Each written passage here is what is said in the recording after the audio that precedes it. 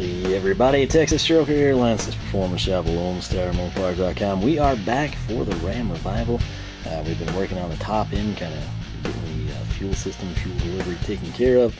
Gonna kind of stick in that general area. We're gonna try something out here that is going to involve this. And it's kind of going to be a crapshoot. I think it should work. Not sure how well. But this comes from R&M Specialties. They're sort of a specialist in this one particular area, which is spark plug routing, right? And the catch is the 408 Magnum is based, of course, on the 5.9 Magnum. The 5.2, 5.9 Magnum, 318, 360, very, very closely related to the 318 and 360 LA motors. However, one key improvement, if you will, was in the valve cover, the sealing.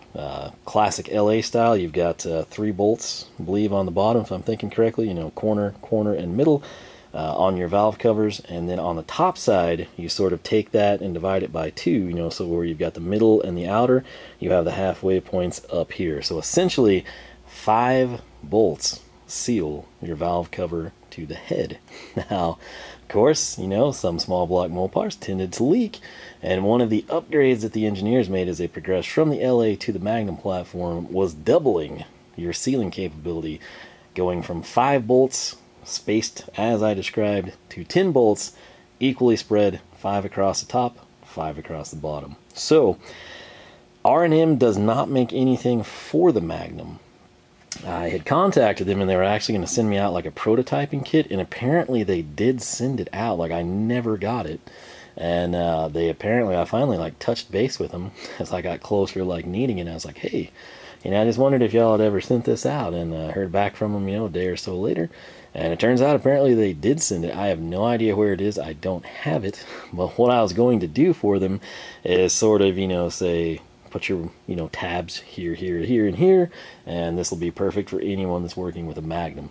A lot of times, keep in mind, you know, people take, you know, old school, you know, 318 or 360, put Magnum heads on it, or Magnum based heads, and kind of work in that, you know, sort of combination fashion, if you will. And of course, anyone with a straight up Magnum, this would sort of be a cool thing, because you got to think, it's not just, you know, your second gen Rams and Dakotas and everything. There's also a lot of people, you know, that back in, say, the 90s, early 2000s, pre-Hemi stuff, swapped a Magnum into, you know, their A, B, or E body. So it wouldn't be the biggest seller in the world, but I think it would have a decent footprint. Obviously, they must have thought similar things, or they wouldn't have been going to send out a prototyping kit.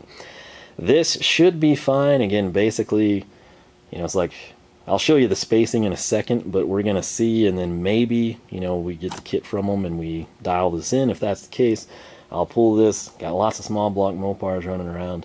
We can make use of it, especially since it's black. But I should tell you, you can do these in a host of colors. You essentially have almost any anodized color under the rainbow. And then these little spacers here for your spark plug wires, the dividers, they are also available in a host of colors. So you can sort of have black and blue, blue and blue, red and blue, you know, whatever you want to do. And, you know, if you want it to be discreet, if you want to draw attention to it, you pick your poison. Yeah, you can set it up however you would like. Purple and yellow, for example, if you're building a Barney or something. I guess he would be green, but, you know, whatever. Maybe, right? Wasn't he green? I don't know, but you get what I'm saying. So, the other thing that's critical here, you've got 2 options. You can do vertical or you can do horizontal. If you look up here at this valve cover, this would be vertical. It sort of runs, you know, parallel with your valve cover. If you do horizontal, you're going to take that and you're going to be going from straight upright to straight out, you know, 180 above your headers or exhaust manifolds. So different strokes for different folks. You got 2 key options, vertical, horizontal, plus the myriad of colors. Now, with the 5.2, you know, still being, you know, pretty low mile functioning engine, you know, wanting to keep it intact, not long prior to the water pump and freeze plugs going, I had actually swapped plug wires, I should say, plugs and plug wires. And so plugs, of course, still in the motor, but the plug wires, it's one of those things, you know, started using Taylor Spyro Pro, that's what I stick with, right? And whether it's, you know, old school small block, old school big block, or even modern stuff, I run Taylor Spyro Pros. So the problem is 2001 Ram off-road, even though it's not like, you know, an ancient addition to the truck, here's what we got. And, I'll just throw a couple of these down. I think this is all of them. You get the idea probably from this picture. You know, they're like, well, you know, that looks nice. Well, does it? Parts of it does. So let's just grab this wire, for example. I think I had marked these. No, I did not. Yes, I did. Yes, I did. Okay, not crazy. I thought I'd written on the head, but I guess I didn't. But like right here, this would be your plug side. Don't know that you can see that super well.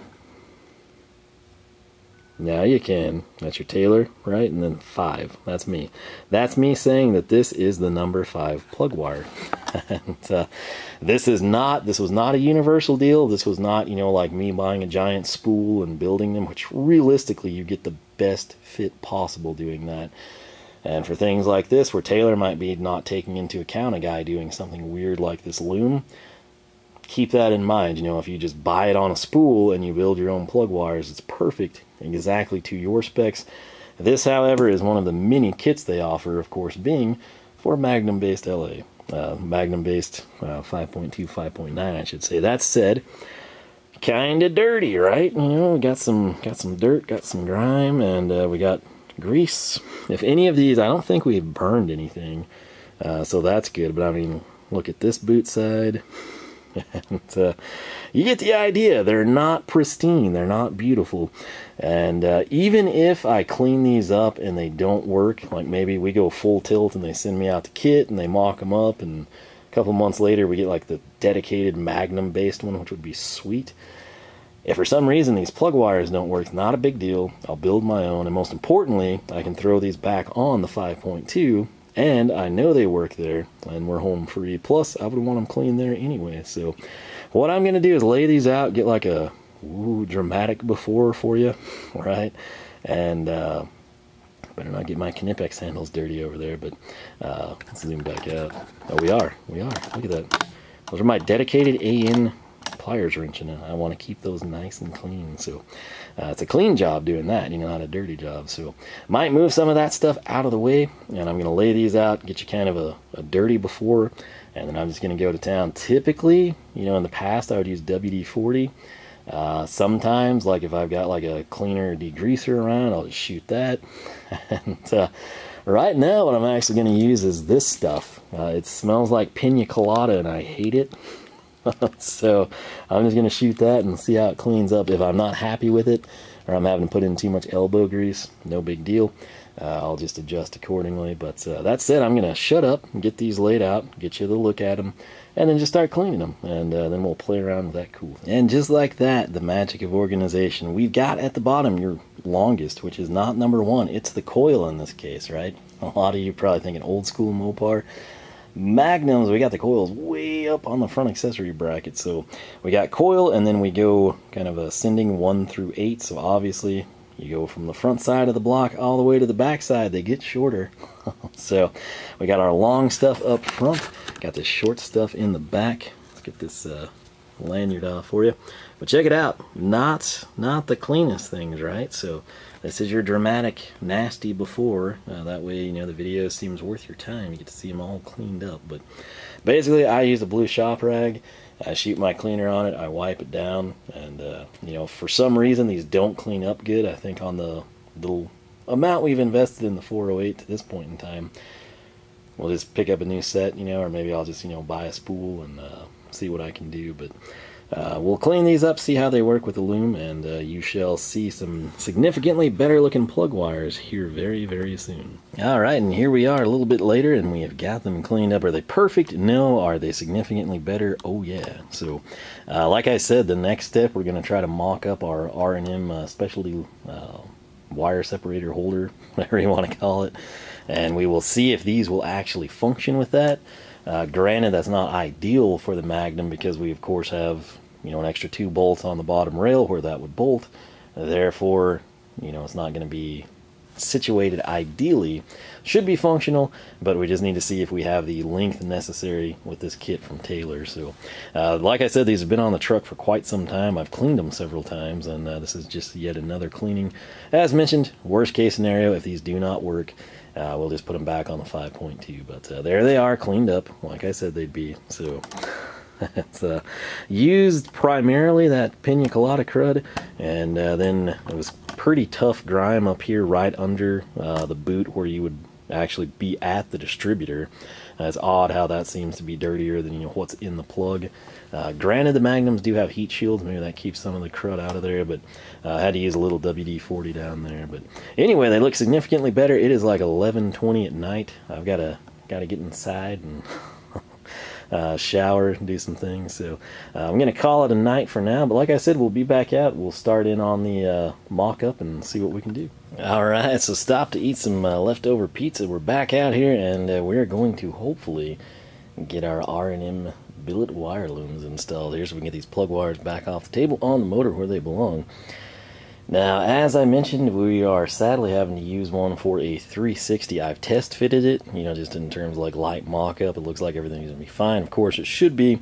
You just added an extra, series of bolts. Go from 5 to 10 from the LA to the Magnum valve cover. That said, where this would be nice to have an additional runner would be on the passenger side. And by doing that, we would then have maybe, a 3-hole or another 2-hole. And or even a standalone. It kind of depends how they structured it, but just for the coil wire, that's kind of going to be the loose card. We might have to like zip tie up or something, but we've got everything kind of out of the way here. Let me set that down. Tools we're going to have to grab: the connections here in these double blocks, the Allen screw. It's going to be a 5/32 that we need. The nylock on the back side, it is important to note it's a nylock. That's going to require a 3/8 wrench. You can kind of see our little SK back there. The big slots here, the 3/16 is going to be for these bigger guys right here. They're going to, of course, we can drive in with that, and then to torque it down, I'm going to have to use this. It's my only 3/16 socket cap. It's going to be for a 95 inch-pounds, I believe. That's what I've got our Capri diamond torque wrench up there. I've also got this right here, a little Wera 3/8 socket, because we're going to have to use it in tandem with our brand new Hazet 863 HPS. That's the one with the quick release. To actually take off what we have from the machine shop. So again, it'll only be the back bolt and then the front one. These will structure left and right. And yeah, that's about all there is to it. So I guess I'm going to get started taking those out.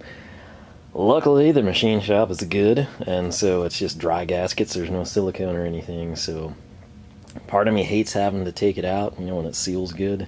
But at the same time, how else am I going to route the wires right? So this kind of becomes important. We don't want them burning all the time. So with that said, I'm going to can it and get to work and see what we wind up with. Alright, so here we are back at the 408, and we've got our R&M built wire loom. If you can see, it's going to line up just fine. Again, these are basically 4.5 inch, center to center. So what I'm saying is, like, if we could just extend this across the whole way, number one, that would be nice. You could run like a uniform fastener, in my opinion, just have a blank every time. The other thing, though, is here at the end, that you don't even see, way over there, that corner bolt, right at the edge of your screen, if we could fit another thing right there and had a bracket, we could actually then run our coil wire through there. So as is, we may have to do some weird stuff, like cable tied or something. But brand new Hazet 863 HPS with a long Wera extension and 3/8 socket. These should be roughly 95 inch-pounds, so we're going to break them free. Beautiful. And same thing up here. And we'll do it. That's what I was afraid of. But I've got these loose now. We'll just simply spin them out by hand. We'll mock this up, kind of set it all out, and see what we think of the layout. Alright, so I've been over here playing around trying to figure out the best way to do this. I started putting the rail on, and then I realized, like, hey, I'm gonna need these clamps installed. as I started to install the back, stack of 4 over here, I was like, I don't think that's going to open wide enough for the spark plug wires to go in. These are kind of near the max edge of what it's capable of anyway. Ultimately, what I decided to do here, we're on what will be the passenger side, the vehicle. So we have 2, 4, 6, and 8, 2, 4, 6, 8 respectively, 8 towards the back in line with the distributor. I plugged that sucker in 8, just trying to like reverse route it that way. For some reason, I don't know if this valve cover, I've never really compared it to stock. It seems to be a little tighter than I remember. But then I had 8 plugged in. I actually had to bust out these Knipex spark plug wire pullers. It's just something with my thumb, like I don't get the grip I used to still. And luckily the pliers were there to save the day. But what I'm thinking, best course of action is to string these out again. I don't care how stupid it looks. I don't care if you use numbers. Little, wraparound tape like in a, junction box. I don't care if you use something fancy, something sleeve, something custom. If you write on it with a Sharpie like I do, just anything to identify your plug wires if they're not marked. And then hopefully you marked your distributor number 1, which it should be if it's a factory cap or a good aftermarket one. And then of course you go around your firing order in the case of a Chrysler V8, 18436572. So 8 is going to be to the left typically, right, of your number 1, and then 2 will be to the right of it. And if you get that backwards, you just flip everything right at the distributor itself. Once these are plugged in, you're good to go. Your changes will be made at the distributor. So that said, I think it's best to go ahead and have all the wires ready to go here, get the clamps around roughly in position, barely clamp them if you can, then assemble them to the rail, then probably tighten them, and then maybe put the rail on. So I'm not 100% sure. I'm just kind of winging it. Never installed one of these before, so I'm going to see if that works, and I'll be back to let you know. Alright, so just as an example, I've kind of got this bolted up, and if you're running, like maybe 7mm, really thin stock stuff or something, this might work for you, just having it gated like this. With these Taylor Spyro Pros, we got a pretty fat end on the plug side, then you got like a traditional end on the distributor side. So what you would actually have to do, in my opinion, is keep this nested or have this saddle here, pinch the wires in, and you might even assemble it without the bracket, just, finger tied on the Nylocks there. Get that roughly in position. Again, right here at the very end, this is going to be where your tall side of the bracket is. It's where you're also going to have all 4 wires. Put it roughly in position, maybe where you can like slide it about like an accordion. Then over here, you're going to have a midpoint. And then right here is your end of the bracket. Each of these will have a 2-slot capacity, right? So that's what we want to do. Again, I might see if we can get them to do a custom Magnum one. It might just have like a little bit taller and maybe do like a 5-3-3 type of a deal. I'm also the type where I flip this and you see these landings. I wouldn't mind having that be uniform, just go all 5 holes across. At least on the passenger side. I realize that wouldn't mirror on the driver's side because we don't have a coil wire there.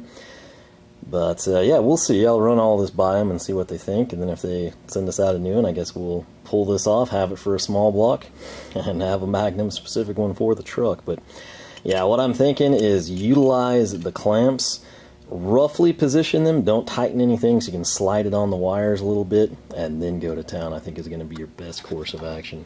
Alright, so case in point, what I've sort of done here, just me to back up just a tad. Roughly with the bracket held in place, I can mock these up. And what's important to note though is that these are not tight. See how I'm able to like slide that around, that way I can align it best with the bracket. That said, the bracket is here. It's obviously again going to mount here with spacers and everything. That said, getting into these points mounted is going to be difficult. So what we will be doing is essentially getting the bracket tied in with these clamps before we secure it to the valve cover. Again, haven't ever installed one of these. That's what I'm thinking is going to turn out to be the best course of action. But this is what I was talking about. I even have the flat washers off, all but one of them, just because again the Nylocks going to have to come off to go on here. The way these should orient, or at least in my opinion, you can do this. People change things up all the time. But in terms of aesthetic value, I like looking at the socket cap screw that is flushed and recessed, as opposed to threads, a flat washer, and a nylock. That's just not my thing. Some of you might be like, oh, it's so much easier with a nut here. For me, it's going to be better to have it this way because it looks best. So that's what I'm going to run with. But again, I'm going to painstakingly set this thing up and try to get everything locked in place. Don't tighten it yet. Just make sure it lines up good. And then we'll do the tightening of the clamps to the bracket, and then we'll get the bracket itself installed. Alright, so there it is, roughly mocked up, kind of in position for the test fit. To run these screws in and tighten them, you're going to need a 5/32 hex key. Which, where's the sweet spot for this thing? I don't even know. Just trust me, 5/32. Backside for the nylock, a 3/8 wrench. So I'm going to go ahead and, I guess, is probably best to ensure you have the reach you need with the plugs. Plug them, connect them to the spark plug, make sure you've got the positive click, and then tighten this stuff down before coming in with your spacers and trying to get the bracket bolted to the head rail, the valve cover rail, I should say. So essentially, even though it's tempting to go ahead and tighten this down, let's make sure we can connect to the plug wires and go to town. My logic, and for aesthetics again, top wire is number 2 because it goes the farthest, then 4, then 6, then 8. Again, shortest distance at the bottom, longest distance at the top. It just looks better aesthetically in my opinion. So I'm going to go ahead and plug those in, make sure everything's in position, tighten these clamps, and then we'll see if we can line up everything for the valve cover rail. Alright, so there it is. We ran into a couple issues. Number 1, I kind of thought the spacers were supposed to go under the bracket, at least, you know, sandwich it like one spacer under the bracket, one spacer above. There was not near enough play in these plug wires to allow that to happen. It's also sort of tight. I'm pretty happy with it, you know, on 2 and 4. 6 is fine. Where we have a little bit of pull is going to be on 8. Again, everything's actually okay. It's just not ideal, I guess is the best way to put it. There's kind of another vantage point for you. But got these torqued to 95 inch-pounds. The bracket still has a little bit of play in it with the weight, which it isn't much, but it's something, you know, if I ever have like an oil leak develop, I'm kind of going to be suspicious of that. Now, when we go to the driver's side, I'm actually going to try to reuse these bolts down here because this doesn't look terrible, but it is not uniform either. The thing I like about it, since it is kind of pulling it tight here on the corner, with this being plastic, it serves as a little bit of an insulator, as opposed to being like straight on the valve cover or something in terms of absorbing heat. But yeah, it went together, it's there, it holds our plug wires, which we didn't have accomplished earlier. Now the only thing, like I keep telling you, we have that center plug on our distributor. That's going to be our coil wire.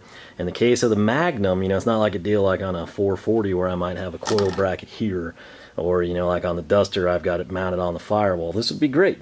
No issues there. With the Magnum, which I guess we could relocate it, but its factory location is going to be up here near the front accessories, and that means that coil wire realistically would need to be like in a 5th slot here, a 3rd slot here, a 3rd slot here, and then a single slot here would just be perfect. So when I tell R&M about this, if they do wind up making one for Magnum, that would be my dream scenario, basically. But yeah, it seems like it's going to work okay, so I'm going to hop over to the other side again. You can kind of see what I did here. We've got number 1 marked, and so we come in, we've got 8, 4, 3. Ew. That looks like a bee that just buzzed me.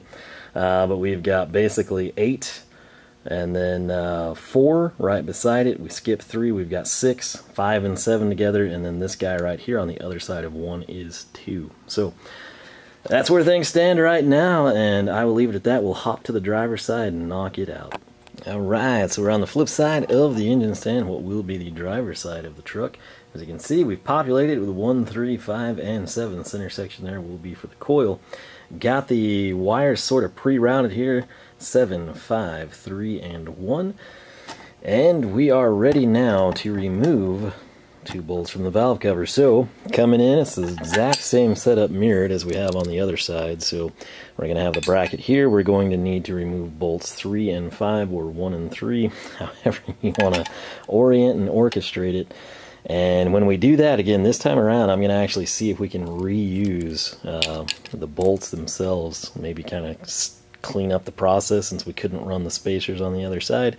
If we can, we'll go back, we'll mirror that on that end. If we need to run the Allen bolt and spacers, we will do that. So that said, we're going to do the exact same thing. I've got the clamps over here. I'm roughly going to position the 4 here, 2 here, and the other 2 I think about here where it would terminate. And then we won't tighten those down, we'll just have them loosely in place. We'll then plug the wires in, then we'll get the bracket on, and then we'll go about getting everything on the valve rail. So give me a few minutes and we will be right back. Alright, so here we are. You might notice something a little different if you've got a trained eye, and that would be we retained the valve cover bolts that we had before the R&M wire looms. Now, reason for that, 1, we had access to it, and number 2, the spacers on these, again, this side here, 5 and 7, look at all this extra slack there is there. We have plenty of room to raise it up on this side. However, then here, where we would have this, 3rd center bolt, that would need the spacers as well to elevate the bracket, we don't have near enough stretch from the number 3 cylinders wire. So it needs to sit flat like that. That means we would have had to run both spacers on top. Subsequently, I just went ahead and used what we had, torqued it to 95. It's technically, due to my torque wrench limitations, 94.5. So that's what I went with, but very solid. Again, I kind of keep these as square as I can. I clamp these basically just until the gap is totally gone. It makes it look like one piece of plastic, sort of a trick effect.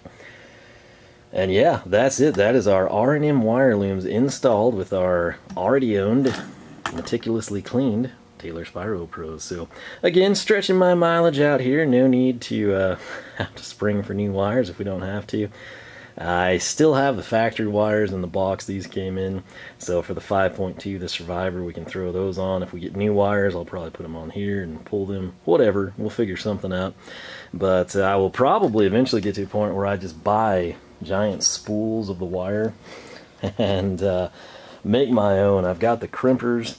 I would just need to be able to source, like all the ends, because these, even though they're custom from Taylor, like there's a lot of times you might be better off with like a 45-degree boot there as opposed to a straight 180. Same thing there on the end. Sometimes you might want a 90. Who knows, right? So that's the perk there. But pay attention to 3 and 5, or 1 and 3, however you want to look at this. And it's got these spacers here, which again, the nice thing about this one is it does serve as an insulator, but I don't know that we have to have it because of the pull on these. Now also note, these 2 wires don't have near the slack that we do on 5 and 7, so 6 and 8 here are very, very tight. They were our limiting factor lifting it, in all honesty, here on the passenger side.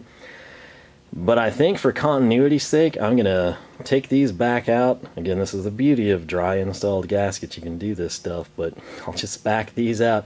And assuming we've got clearance here, which I think I will, we'll have the regular bolts. Everything will be uniform. Alright, if you don't know what that is in the corner of your screen by the oil fill cap, it's my beloved Stavilla driver, and that means we've got access. We've got the standard bolts back in. I think it looks a lot better. Again, I'm not quite sure. I looked at some of the... Let me grab it actually for you.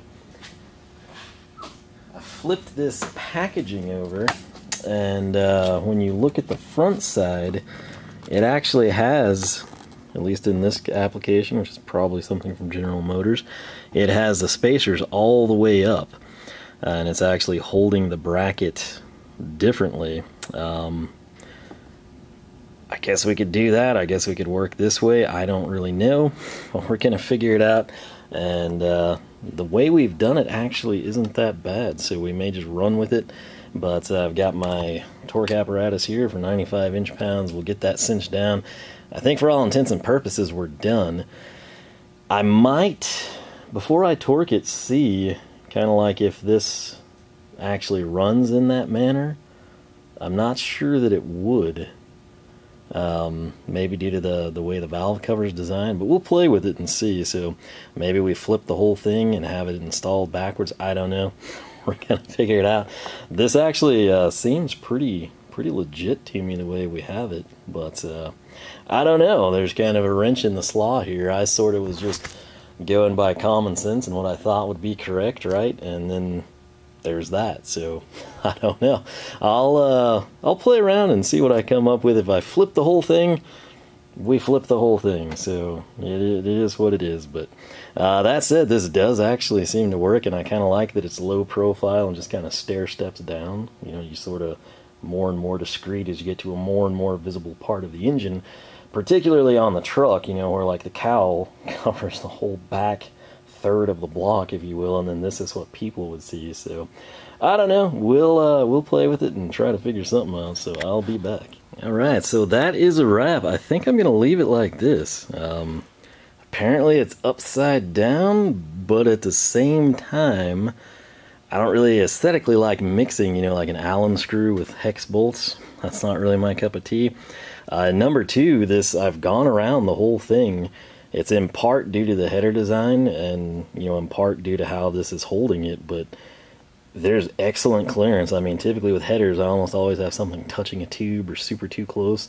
This is like perfect. This is almost like exhaust manifolds, which, again, you know, we could probably have a better set of headers, you know, if we were racing or something, but for shorty headers and plug wires, I don't think this is going to be terrible. And then coming around here, it's kind of the same thing. I mean, this is really the scariest thing, and we just have a little bit of excess there. I mean, I can cable tie that back, I can seat it down like that, and just, you know, piano wire these together. Sort of the old stacked cable tie thing. I think it works beautifully like this. I don't know. I'm thinking the other thing, I want to leave it like this so I can advance and get the engine dropped in the truck. And then if for some reason R&M does make a Magnum version that, you know, kind of runs out across the 5 or, you know, farther out or something than the LA-based engine does, what I would then do is I'd have to take that off anyway on the passenger side, again, for our coil wire. And if we want to flip it at that point in time, we can. But this is actually pretty good in my opinion, so I think I'm just going to roll with it.